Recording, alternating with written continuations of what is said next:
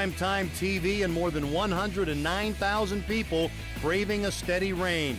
Penn State was ranked 4th and 5th in the two major polls and were anxious to prove themselves against a Hawkeye team that had won 8 straight games going back to last season. And after the week-long build-up, the game could not have had a better start for the Happy Valley faithful. Under center's Clark. Royster, left side, blocked from Corals up. Throws it deep downfield, wide open. He's got Powell.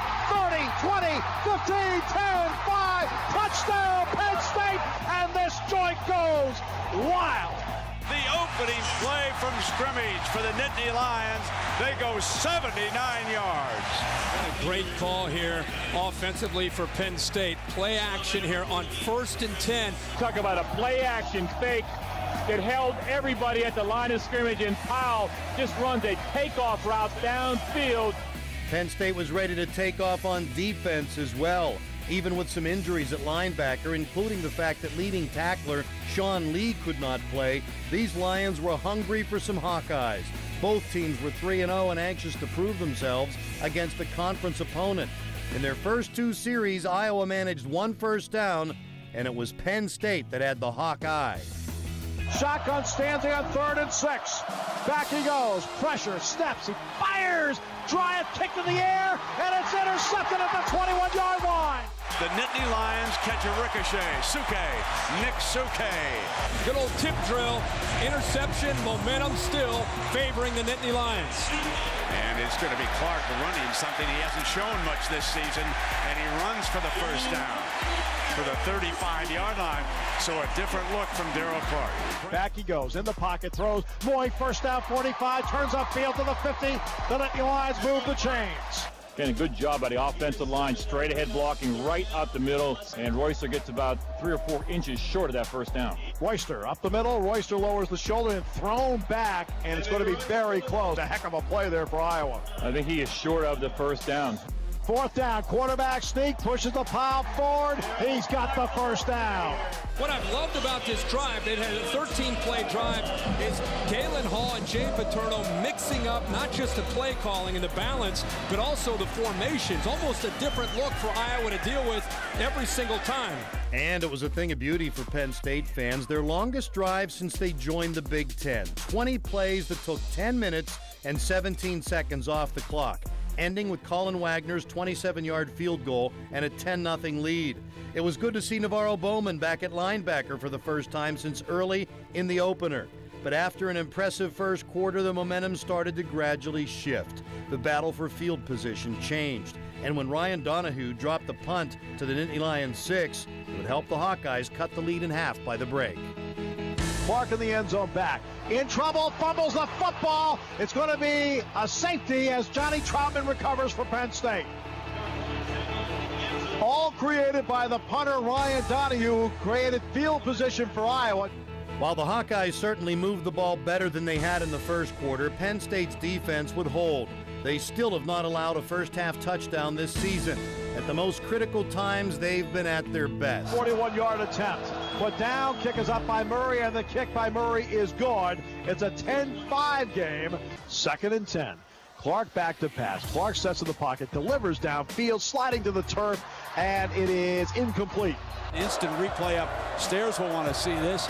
That looks like a catch to me. That looks like a catch. Instant replay may stop this. Yeah, I think they will. Incomplete pass. Wow! Penn State may have been on their home field, but they weren't getting any advantage, other than the ones they created themselves. Iowa had been looking for someone to replace Sean Green at running back, but Penn State was determined not to let them find him in this game. Just when it looked like Penn State was going to get the ball back with nearly 2 minutes to play in the half, they were called for running into the punter. Took away a final scoring opportunity for Penn State, just as the Lions' defense did to Iowa. Back he goes, throws far side, it is caught by Cheney, belted away. What a hit that time. Stephon Morris, talk about reading it. Ryan Donahue will hold, it's on the near hash angle for Murray to his left from 42 yards out. Kick's no good, he missed it. Daniel Murray misses from 42 yards out, and the running into the kicker penalty goes for naughty, went wide right. A steady rain did nothing to dampen the enthusiasm of a White House crowd that once again showed why football at Beaver Stadium has been called the greatest show in college sports. Through much of the first half, the play on the field matched the atmosphere in the stands. But as the night wore on, Penn State's offense would start to match the weather. Penn State had 147 yards on their first two drives, minus 12 since. It's 3rd down and 5 for Penn State, their own 35. Clark in the gun. Looking to make a play. Back he goes. Sets up. Protection. Complete. First down, 40, 45. Corliss hit at the 48 and drop there. Andrew Corliss and the Nittany Lions convert the first down play, a 14-yard strike. And here is Royster sprinting out to the right, short of the first down. Lone setback, Royster.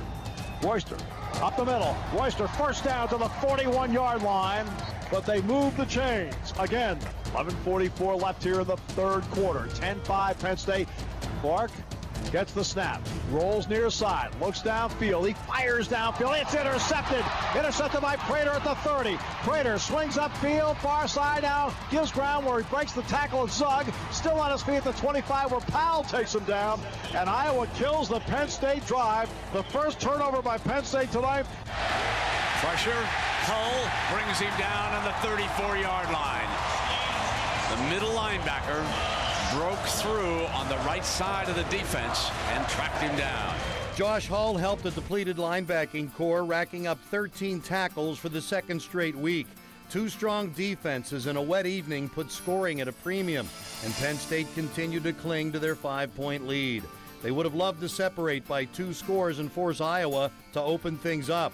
Darrell Clark and Derek Moy connected, but on this night it was difficult to get wet footballs to cooperate consistently with hands or feet. Here's Colin Wagner now. It will be a 48-yard attempt put down by Boone. The kick by Wagner is on his way, and that kick by Wagner is going to be short under the crossbar.